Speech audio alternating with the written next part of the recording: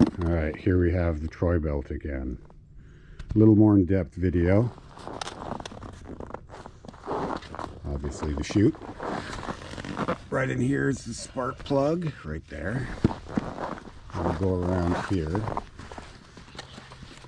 We have the primer. That's 3 to 5 pumps is what they say in the instructions. Here we have the key, which is not a real key. It doesn't turn or anything like that.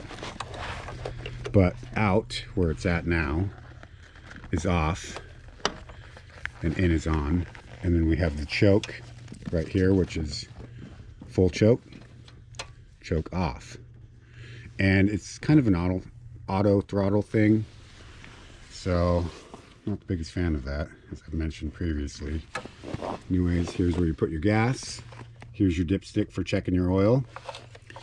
And then we have the starter, which I've previously showed you, just one button.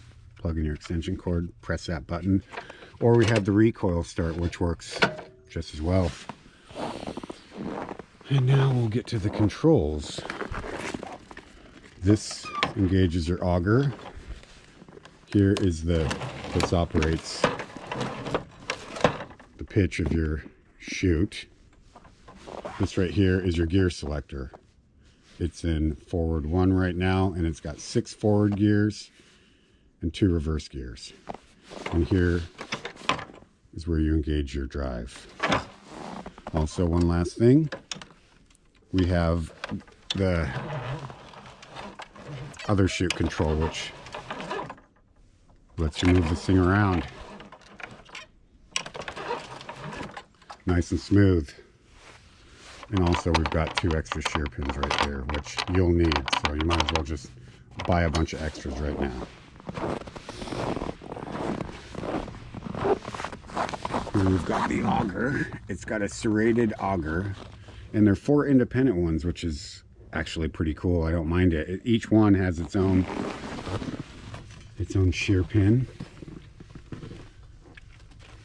So there's 4 of them. And like I said, it's serrated. I'm really looking forward to when we get a heavy dump, seeing how this does compared to our last snowblower, which is basically dead. And there's your inner stage right there, the actual propeller that launches the snow. And a quick pro tip is to, when you're done using this and it's off and it's safe to get in here, make sure that there's no snow built up in the bottom of the second stage, because sometimes it'll melt and turn into a big block of ice, and then when you go to use it the next time, it'll be frozen. Your impeller will either not spin at all or spin and hit that block of ice and usually stall out and kill the engine or break a belt, which neither is a good thing. Anyways, all right, so we've already got this thing primed, and we're gonna plug our extension cord right into here. We've got the choke on.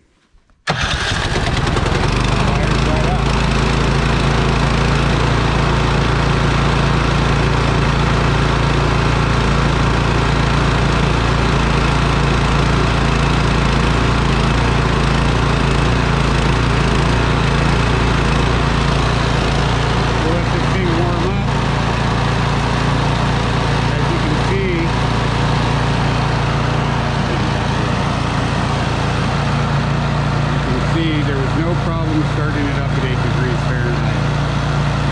And it's a 208cc model, no frills.